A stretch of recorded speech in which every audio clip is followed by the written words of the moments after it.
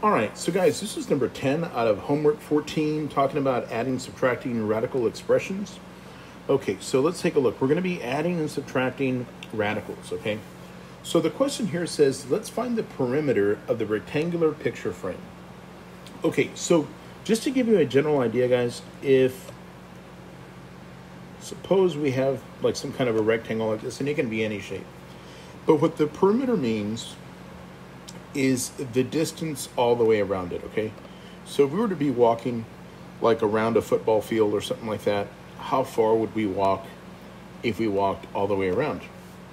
Okay, so now we have our picture right here. And so I'm just going to kind of draw it so it's a little bit bigger to see. And let's see. So I know this side here is the square root of 7. It looks like the units we're using are inches. And this one here is 2 square roots of 7 inches, right? So remember, one thing we know about a rectangle is the opposite sides are going to be the same length. So what does that mean? That means that if this side here is the square root of 7 inches, then that one's also going to be the square root of 7 inches. And if this bottom one down here is 2 square roots of 7 inches, then the top part is also going to be 2 square roots of 7 inches. And since the perimeter just means, we said, the distance all the way around, right? All I'm going to do is start adding these numbers up.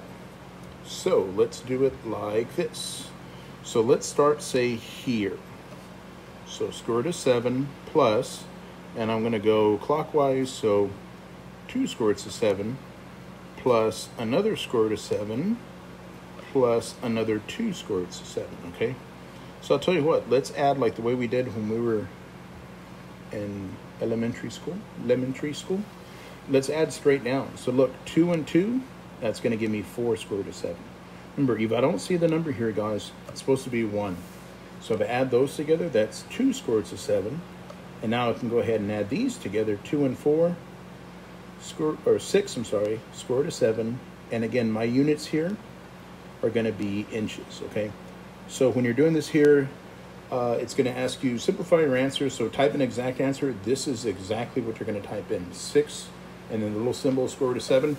And then if it does ask you, I think right here under this part, it's a little drop-down menu. You're going to click on this deal, and it's going to say, is it inches or square inches? You're going to select inches, okay? So just regular inches. If y'all got any questions, let me know. I'm happy to help.